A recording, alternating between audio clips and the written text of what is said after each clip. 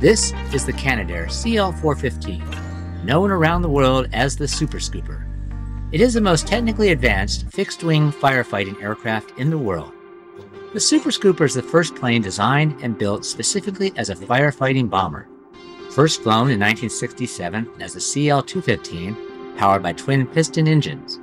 In 1993, Canadair introduced the new CL-415. This new state-of-the-art aircraft is powered by twin Pratt Whitney PW123AF turboprop engine. These engines can each generate over 2,300 shaft horsepower at takeoff, allowing for excellent short field performance. It has taken off in less than 600 feet and landed in as short as 400 feet. Flying with the grace of an eagle, yet built with the strength of a main battle tank, the CL-415 is at home on improved, unimproved runways, and of course, it thrives on water. These tanks can be filled from land bases with water, Phos-Chek chemicals, or by skimming across lakes, rivers, or even the ocean. When the Super Scooper needs to refill its dry tanks, it drops them low over the water. Skimming the wave tops, the pilot hits a button and lowers the suction devices. There's one on both sides. Less than 12 seconds, he can replenish his dry tanks with over 1,600 gallons of water. The Super Scooper has two 150-liter foam injection tanks next to its main water tanks. It has two additional 150-liter foam injection tanks in its rear fuselage, giving it a total of 600 liters of foam injection to add to its water supply. The Super Scooper comes with an anchor, extra cargo space, and a cockpit hatch for easy access to the roof. The CL-415 has a state-of-the-art, fully electronic flight instrumentation system, and the cockpit is fully air-conditioned to help reduce crew fatigue. Here the Canadair Super Scooper demonstrates its precision airstrike capabilities. It is able to make drops at speeds as slow as 85 knots.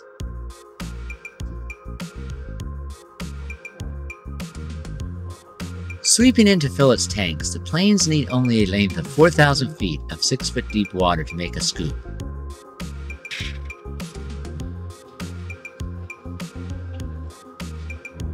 Wind-whipped waters are no problem, as these planes can easily slice through swells up to 5 feet high.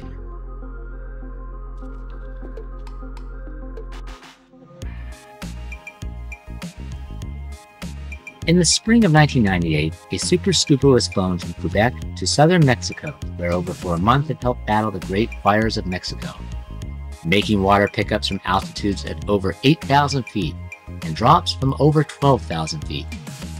The Super Scooper was credited with saving 37 firefighters surrounded by fire, whereby it swooped in, making 7 drops, opening a corridor in the fire that crews could escape through. The Super Scooper will serve well into the late 21st century. Here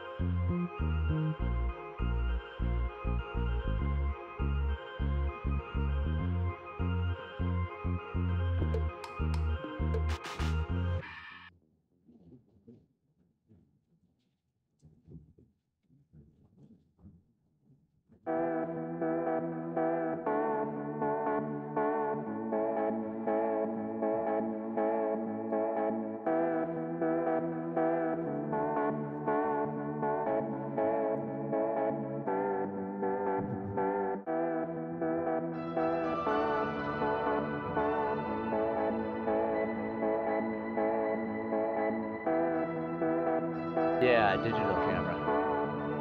It's the state of the art for